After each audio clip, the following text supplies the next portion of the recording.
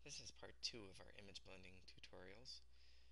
In the last tutorial we blended the image of Pete Rose with this baseball, and we did it in order to get an effect that looks like this. So we're going to take it one step farther and show you how to blend this cityscape with the baseball in this tutorial. So let's get started with that. Here's a picture of the image without the baseball in it. Notice we just have a background. And we want to bring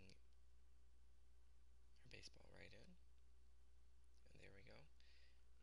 And I did a couple other steps here, adding 4192 with a little curve on the bottom.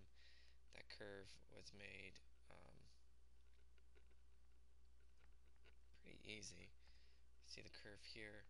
Here's a layer where the text was put, and just use a filter, distort, and a curve bend to make that text curve.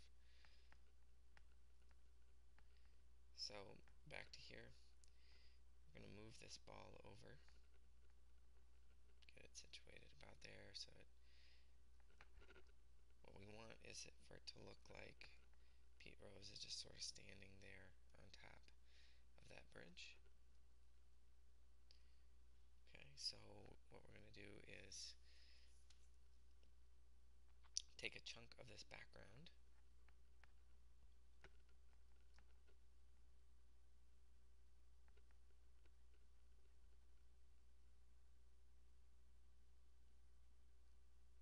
there we go, and we're going to copy it.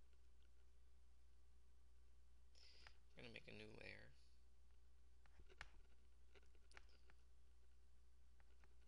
and we're going to paste that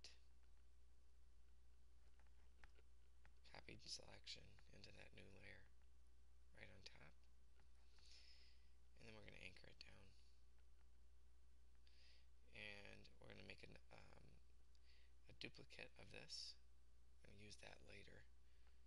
We're going to move it below the ball, and now what we're going to do is change the mode on this top layer to an overlay. So it looks like we have a blend going on right here where the ball is blending in with the image beneath it.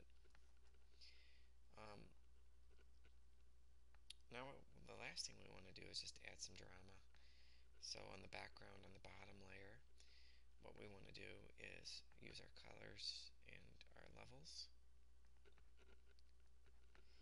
and we want to darken that background. So you see pulling to the right here, just darkens things a little bit. That's good enough. We'll say OK. And then on this layer, what we want to do is lighten. So we're going to go back to colors and levels, and this time pull the other way to brighten the image up.